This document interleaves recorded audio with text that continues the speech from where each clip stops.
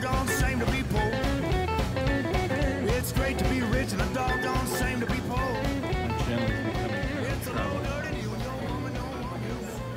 Hey everyone, it's New Comic Book Day, but I have not got to my comic book shop today. I'll probably go tomorrow. When I got here, I got a package in the mail from good old Lone Star Comics. I remember part of what I ordered, but not everything. So I'm gonna do the hoary old unboxing. Maybe I will regret it if this is too well packed.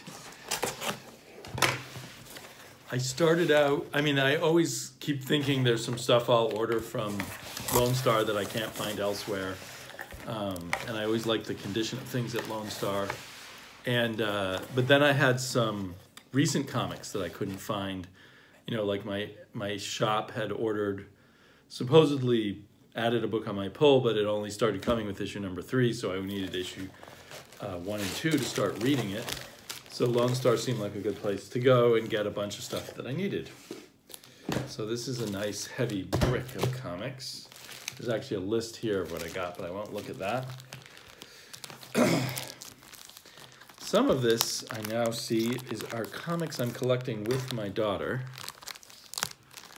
We both like Amethyst, Princess of Gemworld, quite a bit. We have most of the Amethyst comics, but while I was at it, there were a few I'd never found. So I ordered them, and the prices were very good. Okay, so let's see, what's this? Amethyst, Princess of Gemworld. I think this is this, I'm not sure. I think this is the second series, number 15. Yeah, this one that says 10 of 12 is from the first series. Oh, that's a nice cover. I assume it's by Ernie Colin. It has a bit of a Gil Kane look.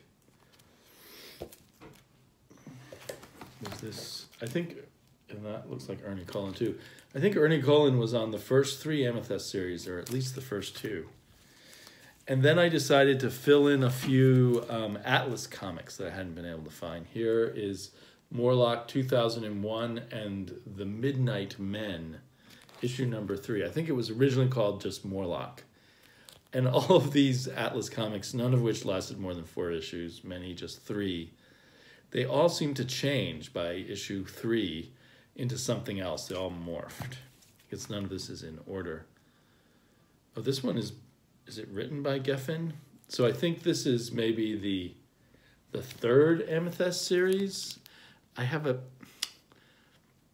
think maybe it was written by Keith Geffen and drawn by Esteban Morato. Could I be right about that? Or maybe Morato inked it. It says Esteban Morato on the cover there. The signature, but that doesn't mean he did the inside, I'm not sure. This is number 3.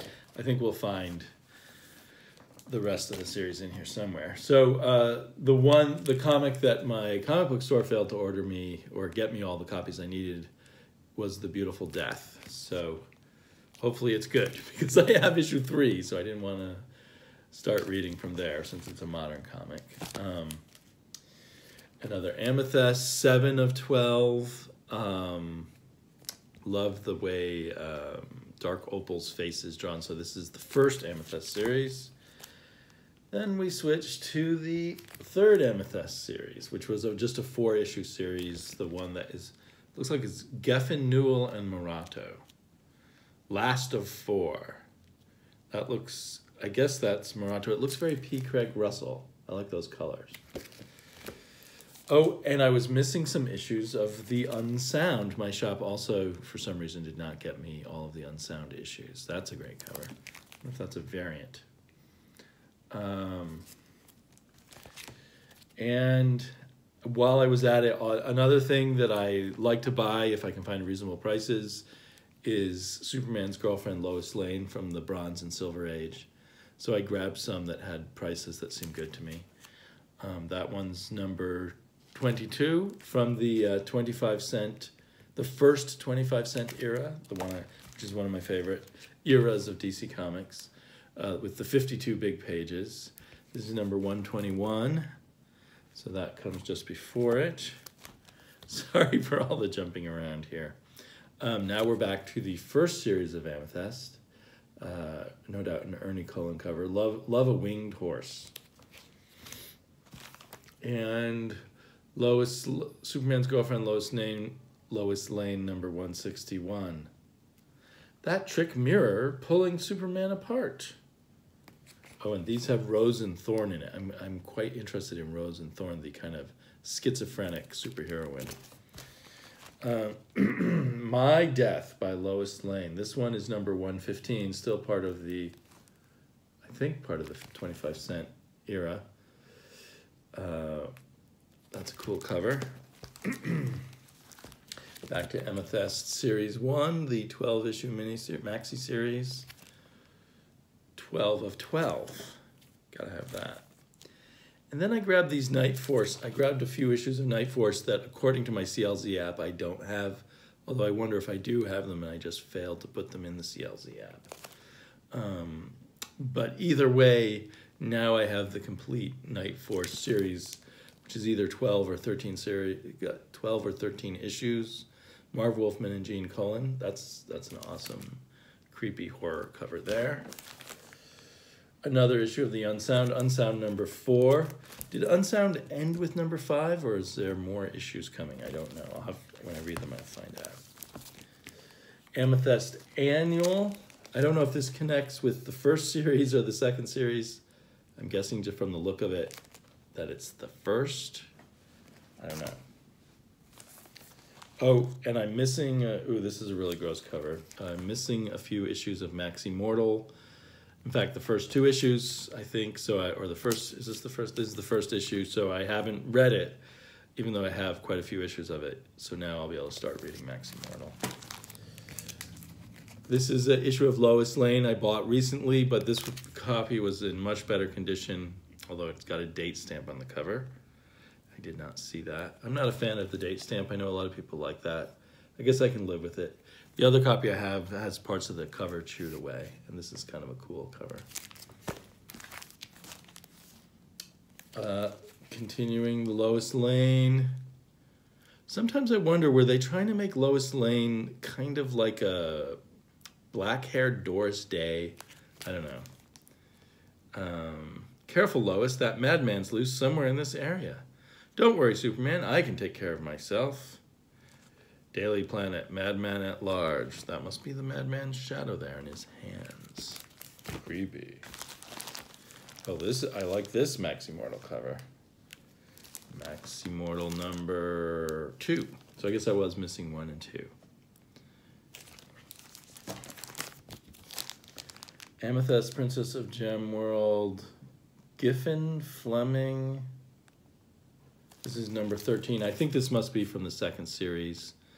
I guess Keith Giffen took over, Keith Giffen took over the writing at some point. Looks like Dr. Fate is in the picture, literally. That's interesting. Morlock 2001, number 2. I think I had all 3 issues of Morlock 2001, which was far in the future in 1972 or 74 or whenever it was. I had all these. The Atlas comics must have come out during a year where suddenly it was much easier for me to buy comics, because I bought a lot of Atlas comics as a kid. And this is the 4-issue, the 3rd series, the 4-issue mini-series with Morato art, number 1. I'm really kind of psyched for this Morato art. Hopefully it's not too, you know how the ink in the, has such a fine ink style. Sometimes on the newsprint that gets lost, like the ink starts to spread out over time. Hopefully that hasn't happened. Oh, and just because it wasn't expensive, I bought another copy of this, my first Captain America comic that I ever read. So I think I have 3 copies of it now. Atlas Comics Police Action. I did not buy these police action ones when I was a kid. I didn't want to read police stories then. Now I want to collect every Atlas Seaboard comic that ever came out, which is maybe, 90 of them. And Police Action starring Lomax, number 2. I guess that other one was number 3. I have number 1 already. And The Beautiful Death, #1, which must have been an oversized issue because it cost $6. That's a pretty cool cover. I wonder if this is going to turn out to be one of those European albums reprinted. And last, but definitely not least, another Lois Lane from the 25-cent era, #117. It's got some Rose and Thorn in it, and someone called Lady Danger. I'm assuming Lady Danger will be a reprint from the Golden Age. That's it. This has an interesting perspective on the cover. Superman, look, the whole world has turned upside down. So yeah, I like that cover. I wonder who drew it. It looks like it was inked by Vince Colletta. That I can sort of tell. At least the feathery lines there look like Vince Colletta to me. Was this the period when Vince Colletta was the art director at DC? Or maybe that came a little later.